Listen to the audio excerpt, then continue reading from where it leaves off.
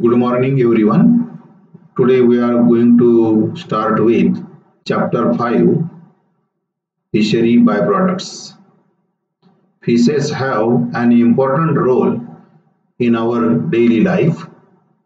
They are valuable as well as easily accessible or available source of food, being rich in protein, carbohydrates, vitamins A and D, iron, calcium, and other mineral salts. Food value of the fish is 300 to 600 calories in 1 pound depending upon its oil contents. Fishes unsuitable for human consumption are often discarded during processing. Such fishes have little market value but are important raw material for a fishery byproduct industry. Byproducts from the fish are derived from marine and freshwater prawns, mussels, cephalopods, lobsters and others. So all kind of fishery animals can be used for the production of various byproducts.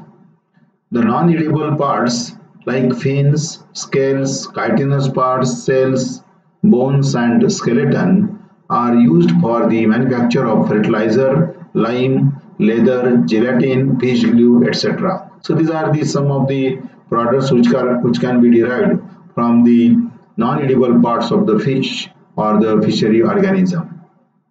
The commercial major important byproduct of the fish industry are fish meal, fish liver oil, fish body oil, fish manure, isinglass, fish glue, etc. So the commercial major important byproducts of the fishery industry are fish meal, fish liver oil, fish body oil, fish manure, isinglass, fish glue, etc. Following are some important fish byproducts. The first will explain fish meal. Fish meal is produced in Chennai, Mumbai, Orissa and West Bengal coast. It is clean, cooked, dried tissue of the undecomposed fish. Fish meal is produced in Tamil Nadu, Maharashtra, in Mumbai, then Orissa and West Bengal coast. It is clean, cooked, dried tissue of undecomposed fish. The species like sardines, mackerels, ribbon fish, silver belly, sharks, and rays form the raw material for the production of fish meal. The big-sized fishes are cut into small pieces, while the small ones are treated as a whole. The process of manufacture of fish meal involves the boiling of the fish in a sufficient water in a large pot to extract the oil. The cooked mass is then pressed in a canvas or coir bags in a screw press to remove the water. The resulting cake is then dried in a sun and the solid mass is packed and marketed. So this is what the process of production of the fish meal. So production of the fish meal, process of production of fish meal is quite simple. That is, the desired species of the fishes which forms the raw material for the production of the fish meal, such as sardines, Indian mackerel, ribbon fish, silver belly, sharks and rays, which are used usually for the production of fish meal. The big size pieces are cut into small pieces and small pieces are treated directly for the production of fish meal. The process of manufacture of fish meal involves the boiling of the fish in a sufficient water in large pots to extract the body oil. The cooked mass is then pressed in a canvas or coir bags in a screw presses to remove the water. The resulting cake is then dried under sun. The solid mass is packed and then marketed as a fish meal. Waste products of the fish are utilized for preparing food for the poultry, pig and the cattle. It is particularly useful for the chicken and other young animals as it contains amino acids, proteins in a readily digestible form. So waste products of the fish are utilized for the preparation of the various type of animal feed such as poultry feed, piggery feed or the cattle feed, and it is particularly useful for the chicken and other young animals as it contains amino acids, proteins in a readily digestible state.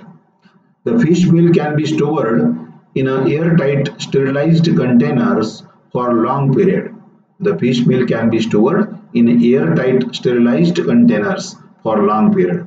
Fish meal is composed of proteins 55 to 70%, fats or the oils 2 to 15%, minerals 10 to 12%, water 6 to 12%. So these are the various components mainly present in the fish meal.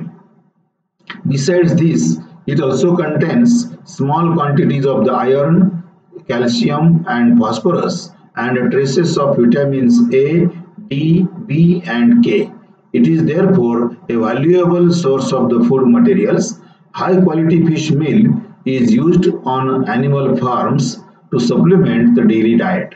Means for the enrichment of the diet with respect to the nutritional ingredients in the animal feeds. Usually high quality of the fish meal is used uh, as a supplement to enrich the animal diet or to enrich the ingredients or the nutrients in the animal feeds. So high quality fish meal is used on animal farms to supplement the dairy diet, while the low grade variety is used as a manure or a fertilizer in a plantation of coffee, tea and the tobacco.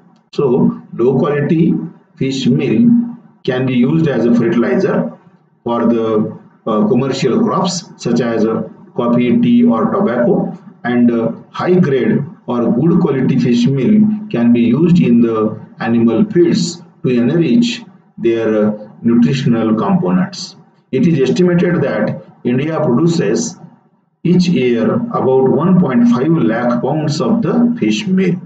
Manufacture of the fish meal can be taken up as a cottage industry.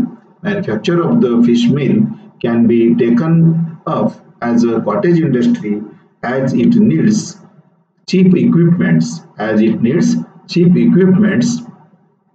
for the manufacture of the fish meal. Then second is fish flour. Fish flour is the fine superior quality of the fish meal. So it is quite similar to the fish meal. The fish flour is quite similar in composition to that of fish meal.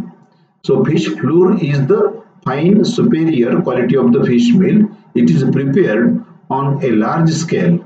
It is prepared on a large scale by the solvent extraction method.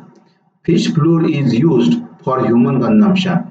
Fish flour is used for the human consumption. It is rich in protein content and poor in fatty acid ingredients. Means the fish flour is rich in proteins and poor in a fatty acid, that is oil contents.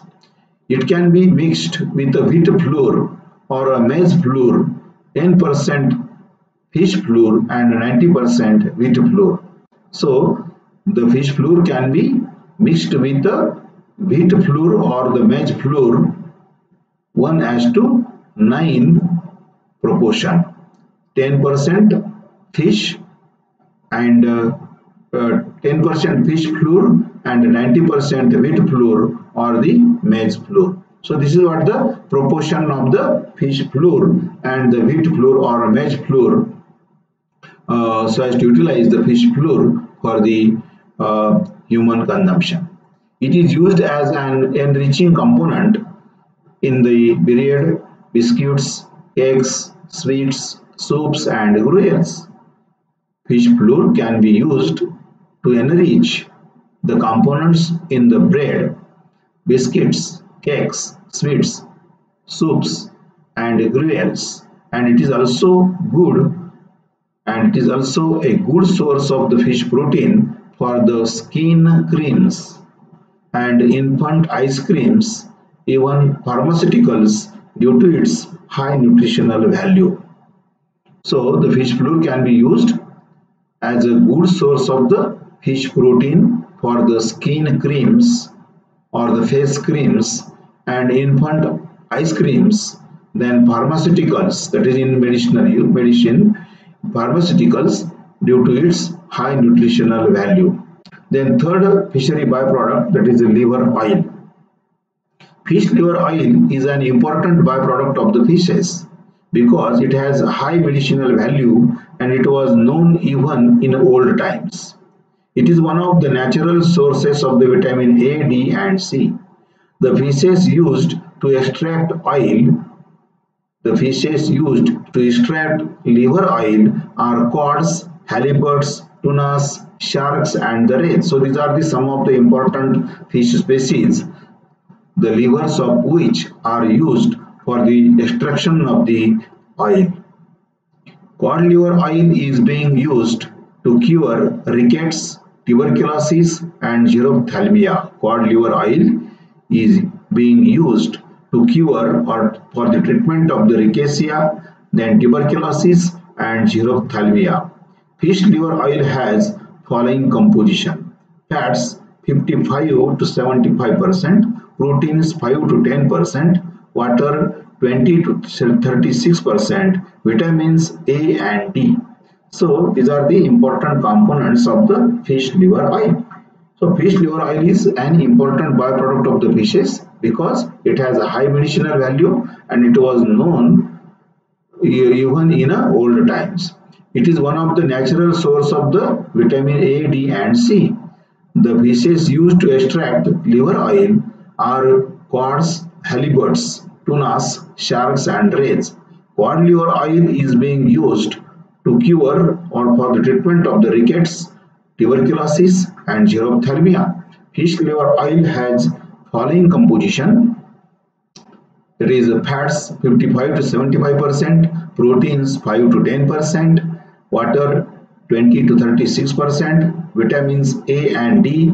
Since the liver oil contains vitamin A and D, but varies from fish to fish, and from season to season. So the quantity of the vitamin A and D varies. The quantity of the vitamin A and D varies in the liver oil from fish to fish or season to season. Cod liver oil is rich in fats.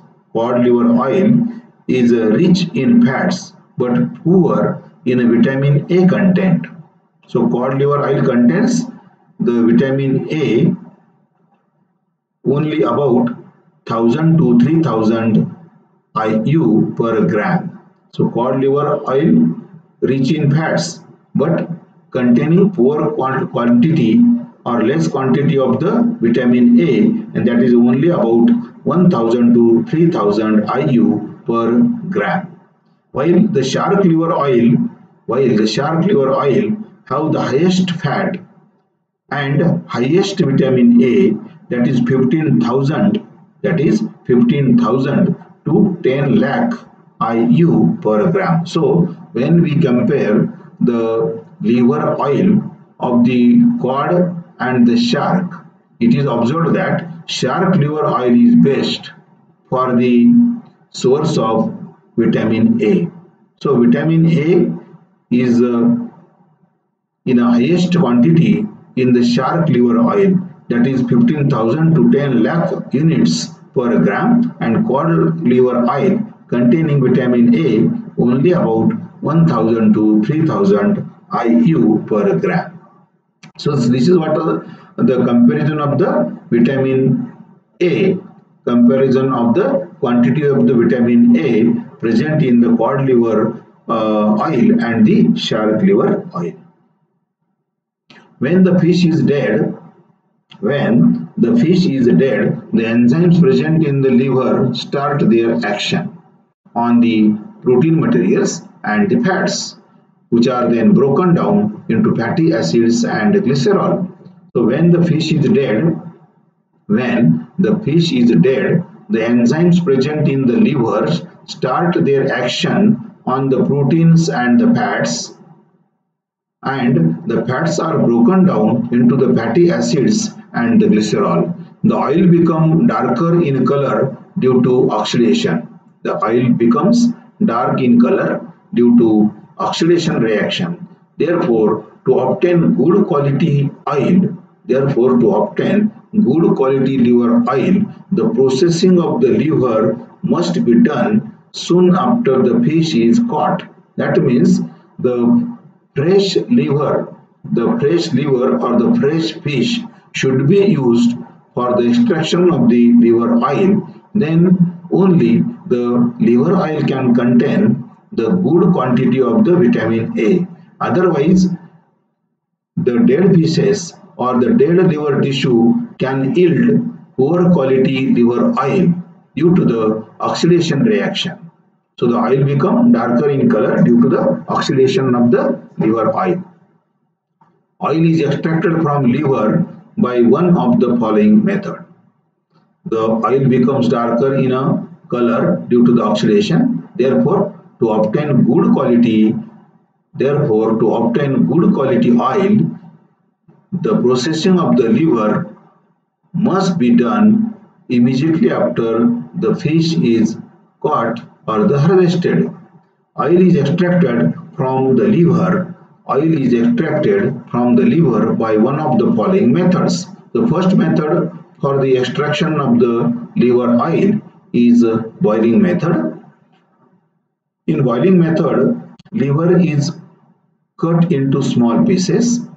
At first, in boiling method, while extraction of the liver oil, liver is cut into small pieces and boiled at 85 to 90 degrees centigrade with a sufficient amount of water. So liver is obtained from the freshly harvested fish of the desired species. The liver of the freshly harvested fish is first washed, then cut into small pieces and boiled at 85 to 90 degrees centigrade with a sufficient amount of water. Then the oil is skimmed off from the water surface. So due to the boiling of the liver pieces in an adequate amount of water at 85 to 90 degrees centigrade, the oil from the liver tissue is liberated that will float onto the surface of the water, from where it is skimmed off or removed. When oil comes up to the surface of water and collected into metallic vessels, and this is the cheapest extracting method. This method is used for the extracting liver oil from the fishes such as cods and oil sardines, which have high oil content.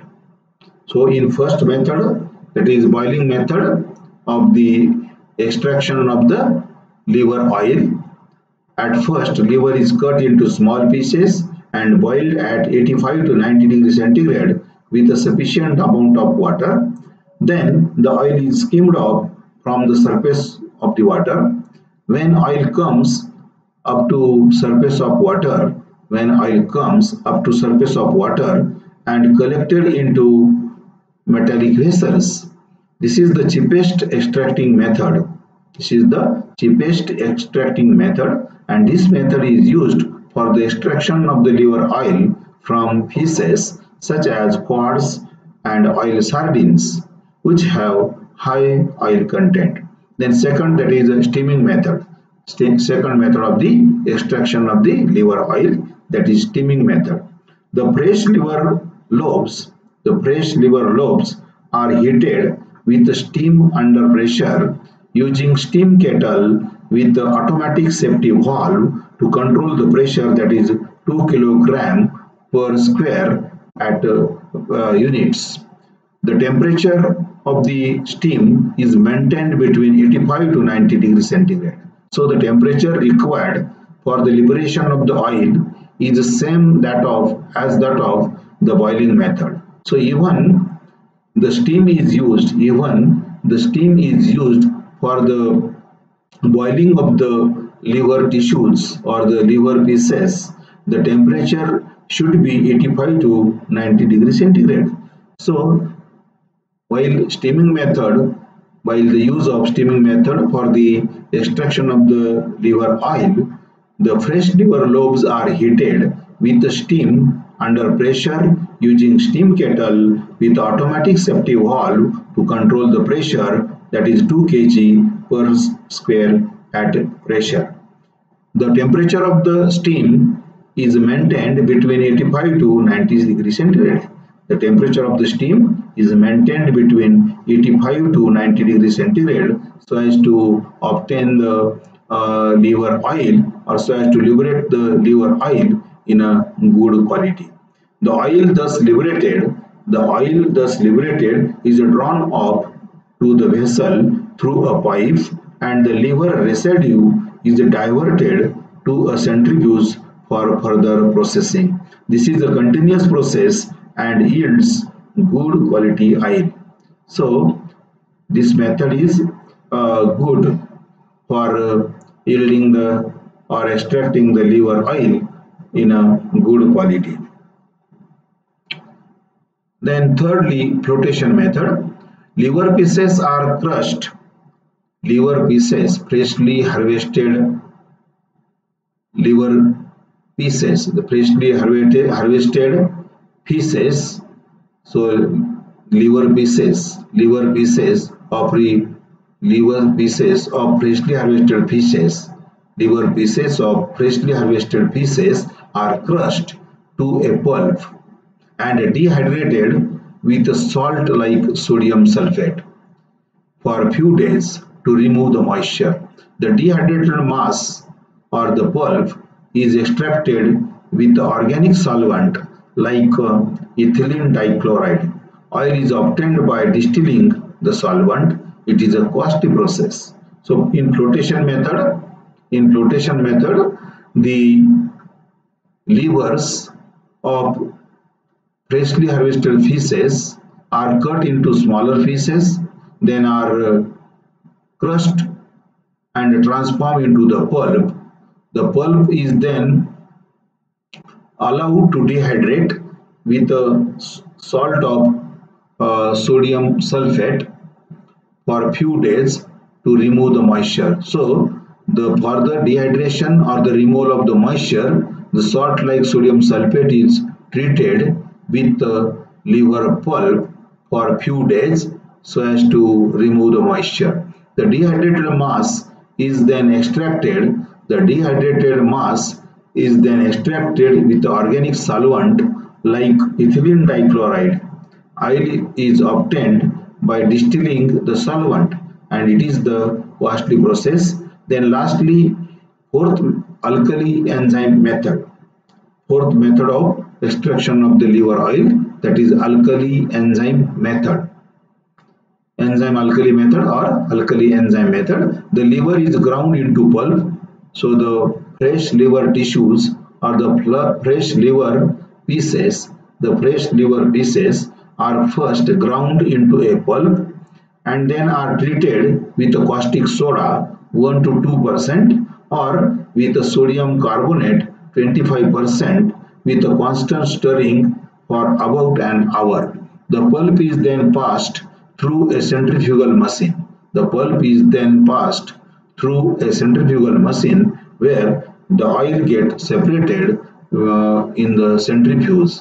So alkali enzyme method, in which the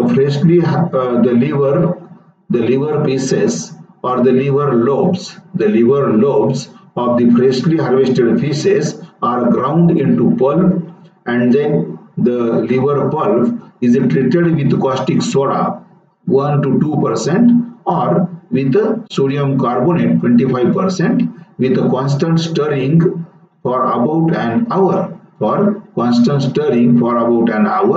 The pulp is then passed through a centrifugal machine. Where the oil is separated in the centrifuge tubes. So this is what about the fishery byproduct, that is liver oil, and the extraction methods of the liver oil, such as boiling method, steaming method, flotation method, and enzyme alkali method. So today with this we'll stop here, and next time we'll explain the remaining type of fishery byproducts. Thank you.